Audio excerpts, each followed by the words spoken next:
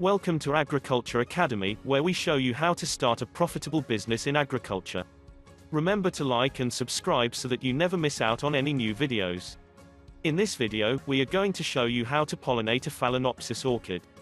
This is an especially important skill to learn if you are interested in developing new orchid varieties.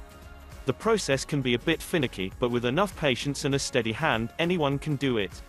Stay tuned until the end of the video and we will share our 4 top tips for pollinating orchids.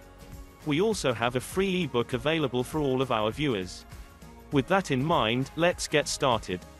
First things first, let's take a quick look at the morphology of the orchid flower. There is a projection or nose that protrudes in the middle of the flower. Please note, nose is not the correct terminology for this structure, but it does make it easier to visualize and find for descriptive purposes. If you gently lift the cap on the tip of the nose, it will fall off. Inside the cap, you will find 2 pollina. These tiny yellow grains house the pollen and they are what you are going to use to pollinate. If you tilt the flower back, you will be able to see a cavity at the base of the nose. You will need to place the pollina inside this cavity to pollinate the flower. So now that we have some background, we can start pollinating. Make sure that you have 2 flowering orchids. One will act as the pollen donor and the other will be pollinated and grow the seed pod. You will also need a toothpick to transfer the pollina from one flower to another. Remove the pollina from the first orchid. You can gently detach the yellow grains. The grains are attached to a membrane which will keep it sticking to your toothpick.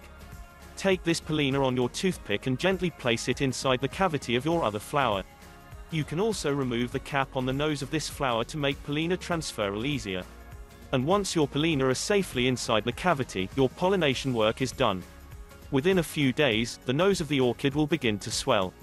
The flower will wilt, and the plant will start allocating energy into growing the seed pod. Over the next few months, the stem attaching the flower to the spike will grow, eventually forming the seed pod. In about 6 months' time, your seed pod will be ready for harvest. Unfortunately, your hard work does not stop here. Orchid seeds lack an endosperm, which acts as a nutritive food source for developing seeds. Therefore, orchid seeds need to be flasked. This refers to the manner of placing orchid seeds into a nutritive medium that provides them with the energy to grow. Keep an eye out for a future video where we show you how to flask your orchid seeds. And now, as promised, here are our 4 top tips for pollinating phalaenopsis orchids. Tip number 1, make sure your orchids are healthy and strong. For an orchid to grow seeds, they need to invest a lot of energy into forming the pods. Therefore, if your plant is showing any signs of stress like wilting leaves, rotting roots and overall poor growth, you should not pollinate those flowers, if any are present at all. Tip number 2, you can try wrapping the tips of your toothpick in cotton wool and dipping it in water. This helps to prevent the pollen grains from falling off the toothpick and makes transferal easier.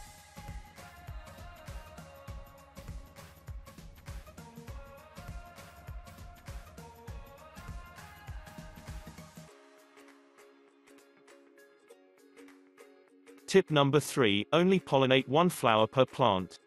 As we mentioned before, seed pod formation is extremely taxing on the orchid. If multiple flowers are pollinated, the orchid is more likely to become stressed. Therefore, let your orchid invest the maximum amount of energy into producing 1 perfect seed pod. Tip number 4, use 2 different orchids to produce new varieties. You can pollinate a flower with the pollina taken from another flower on the same orchid. However, the orchids grown from this seed will be identical to the parent plant. Using different species to cross-pollinate one another will provide you with seed that you can grow into new varieties, each with their own unique characteristics. And that's that for our video on pollinating phalaenopsis orchids. For your own downloadable ebook on orchid pollination, check out the description below. Thanks for watching and see you next time.